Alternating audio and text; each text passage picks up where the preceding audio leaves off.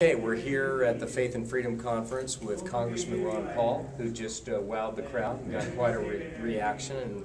And Congressman, thank you for being here. Oh, thank you for inviting me. You were for limited government before it was cool, so you must really feel kind of like your moment has arrived, because even when you were in Congress back in the early '80s, you were voting against, higher spending and so forth and so on. So, what's your reaction to this Tea Party moment? It's pretty amazing. Yeah, it is, but pretty scary because I didn't want to be right about all this stuff. Right. And, in the 70s, I was motivated to run in this early 70s. I was in for 4 terms, and I went back home and did more OB and practice medicine.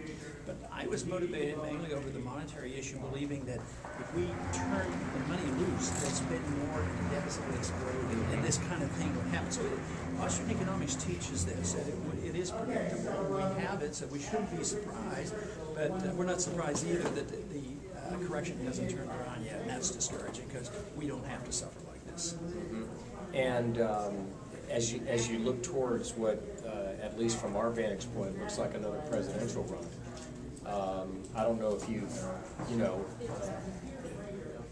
thought about what your strategy is going to be. Are you going to be in Iowa? You're going to be in South Carolina? You're going to go everywhere? Or? Well, we'll probably hit the early states. There's 4 of those, and we'll work hard there. But I let other people worry about strategy. My strategy is keep saying the same thing, sticking to my guns. And you know what? During the last campaign, when I was introduced to new people, they said, that sounds interesting. I think I'll go check on his voting record. And they'd come back and say, you actually voted that way. So that's my strategy. And I didn't expect to have a whole lot of success. And I've honestly said to many people, I thought my job would be to go to Congress if they want to keep me there, if I can convince one district that maybe I could set a record and a standard. And maybe someday young people like you would go back and look at the record and say, oh, he did a good job. But actually, they're looking at it a little bit more than I had expected. And you've served in the House going back to the 70s, as you said, interrupted for a period of time. Now that you've seen these freshmen come in that we just had, right. I guess have I got it right? There were 87 Republican freshmen.